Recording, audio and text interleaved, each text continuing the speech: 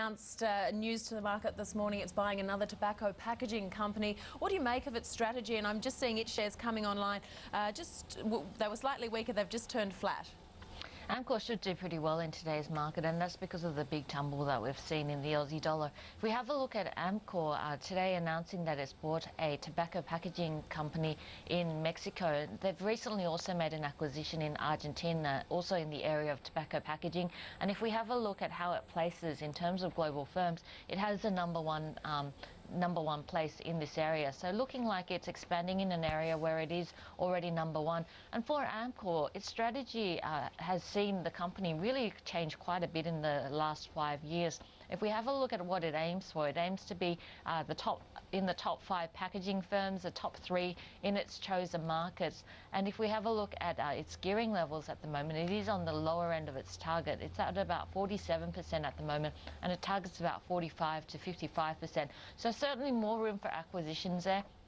If we have a look at the split in terms of earnings, 20% of its earnings is here domestically, while 80% is offshore. And that means the fall that we've seen in the Aussie dollar over the past month has been good news for a company like Amcor, and that's certainly been reflected in the share price. In the last month, we've seen the shares up by 7.9%, and although this is going to be a difficult day on the Aussie market, we'd expect a stock like Amcor to outperform. Expected on the market, and I just would be interested in your take on the suggestion that today's weakness, or the weakness that we're likely to see over the next few sessions, perhaps could be attributed to the market basically the correcting, because we have seen such a good run in the quarter so far. Well, today is going to be a weak market, but I think even exaggerating what's happened overnight is the fact that we're heading into a long weekend, and it's a long weekend where we do see those non-farm payroll numbers. So it's probably the biggest market-moving event globally. So those non-farm payroll numbers will be released while the Australian market is closed. So we'll probably see some squaring out off of positions. Of course, the lead's looking pretty dismal for the Aussie market. We saw the S&P 500 in the US down by 1%, and of course Europe in focus, a terrible Spanish bond auction where we did see 10-year yields once again go north of 5.7%, very much in focus. We saw the ECB rates decision on hold there, and the ECB saying that there are risks to inflation. So the market read that as no more liquidity being pumped into the system in Europe. In the week to date, the Australian market though has been quite flat, but given the leads overnight and the big fall that we've seen in commodities, we're going to have a pretty bad day. BHP,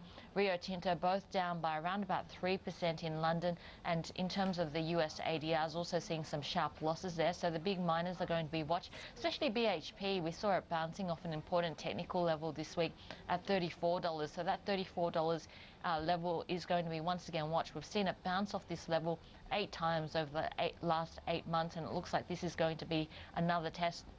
But commodities in general saw a very sharp move downwards. We saw gold prices down by 3.5%, silver prices down by 6.7%, and oil prices down by 2.4%. So given the fall that we've seen in commodities, the Australian market looks pretty ugly today. We'll be watching the 4,300 point mark. If we have a look at a 1-year chart of the Australian market, this is what it looks like, and you can see that 4,300 point mark has been a strong resistance level. This week we cracked through it, but once again it does look like we're going to be looking at this level as a level of support, and hopefully it will hold. So for the month of March, Julia, ASX has put out its numbers. What do you make of them? How are the stats looking? Some interesting trends developing for the Aussie share market in 2012 so far. We've seen the ASX come out with its March numbers. We've got about 2,223 entities listed on the ASX now. But I guess more interesting is the fact that we have seen volumes increase while the value traded per day has fallen. And that really points to more frequent trading, but smaller parcel sizes.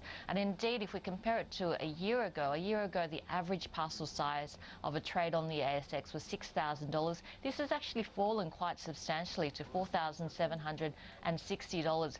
In terms of the year to date, the average traded per day has been about $4.8 billion per day. That's down from $5.2 billion in the same previous corresponding period last year. So altogether, it does look like traders, investors trading smaller parcel sizes more frequently, and unfortunately those numbers not looking too good.